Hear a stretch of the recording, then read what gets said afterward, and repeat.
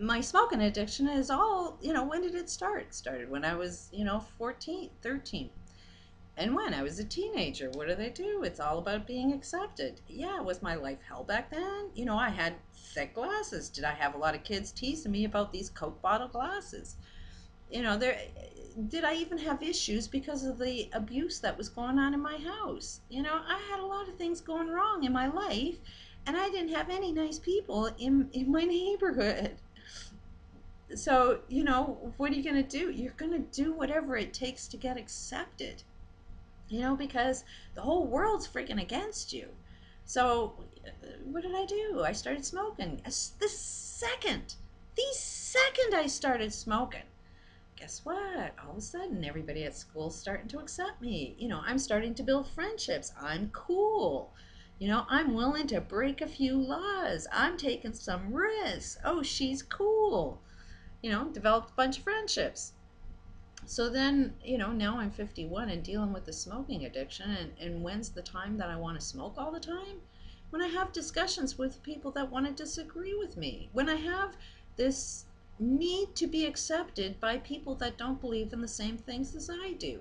And it's like, I don't need you to accept me. It's like, go live your life. You're friggin' killing me because what you're doing is polluting the friggin' air that I breathe. So I'm kind of motivated to sort of, hey, is there more of us that want our air clean? Is there more of us that kind of want to live a longer life? Is there more of us that want to sort of see life as worth living? I mean, right now, who wants to live? you know, Life is hell right now. So it's like, okay, we got to create a world that's even worth living. Who's on board?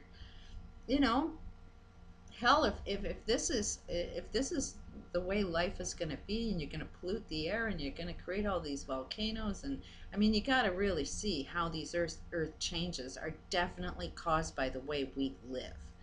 If just look at the freaking rainforest. If that rainforest wasn't there, it will definitely affect our weather patterns.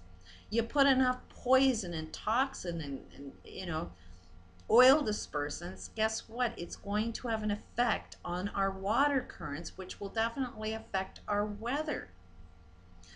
You put these scalar waves and you throw beams down at the earth, where it's sort of shaking up the planet. Vibrations do move the planet. Like you even take a magnet, a really strong magnet on some metals that are, like in the soil, in the ground, and you put a heavy magnet on that, that's going to move the earth. You know, we have scalar waves. I mean, they use some of this technology to be able to tell what's down in the earth. Is there any oil down there? Well, when they do that, they're shaking a little bit of that earth up. You get a big enough shake, it's going to create an earthquake. Like, this is not rocket science. It's just information that the majority of us don't know. We think that these earth changing, nature is out of our control. No, it's us humans that are creating nature. The big picture is, like, it's definitely, even in a universal level, we are like magnets. We tend to think that the universe, the stars and the planets have an effect on us. Like the moon is affecting our tides. Well, we definitely are affecting that moon. It's karma.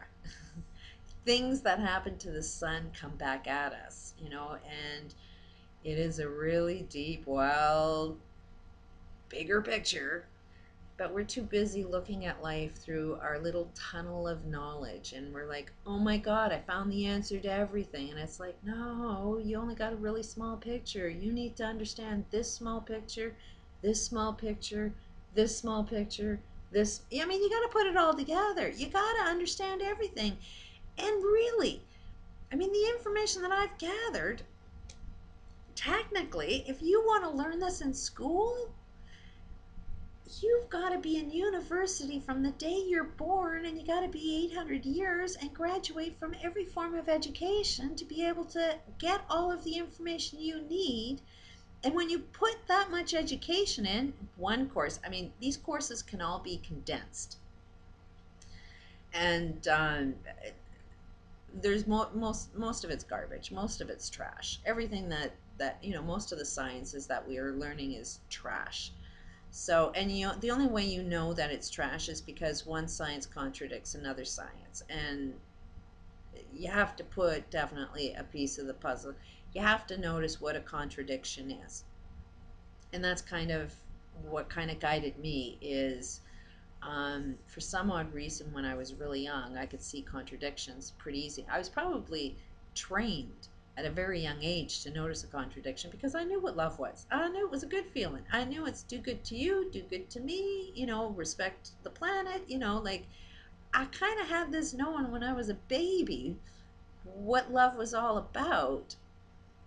And, when parents are beating the crap out of me and saying that this is love, it was like, okay, the medical world doesn't know anything. The psychological world doesn't know anything. Parents don't know what they're talking about. The church doesn't know what they're talking about because what they're doing is wrong. So then you kind of view from, okay, they're contradicting. They're saying one thing, but actually doing another. It's like, even in the Bible, they say, judge something by the fruit of the end result. And I didn't know this. I could see contradictions, but it's not like I lived in those I was buying into it. These people were manipulating me, so I end up being fooled in their game. Well, I kind of knew myself, but I kept thinking, hey, myself is wrong. I believed everybody that I was wrong. There's something wrong about me. I had this voice inside my head that says, hey, this is the way it should be. But the world kept saying, you're wrong, you're wrong. So I kept saying, okay, I'm wrong. So let me do it your way. So I did it everybody else's way. And it wasn't until I'm like 51 where it's like, okay, I did it your way. I was open-minded. I believed I was totally wrong. And it wasn't until I had a lot of life experiences where I ended up, well, they're judging me to lose my mind, but I kind of think that, no, I found my mind. And it's like put this whole massive piece of the puzzle together. And just my experience in raising 4 kids and seeing that their interests with, the science interest, it's like I got into so many different levels of science that it's not really normal to know as many sciences as I have. But it was like being involved in my kids and their experiences that kind of guided me down the path that I was at. And ultimately, the sciences that I've seen is, when we see in this Bible that they were living 900 years, it's like, okay, why did I find the science that has been curing all cancer, AIDS, mental illnesses, addictions, like my smoking addiction, I know definitely well what's causing it.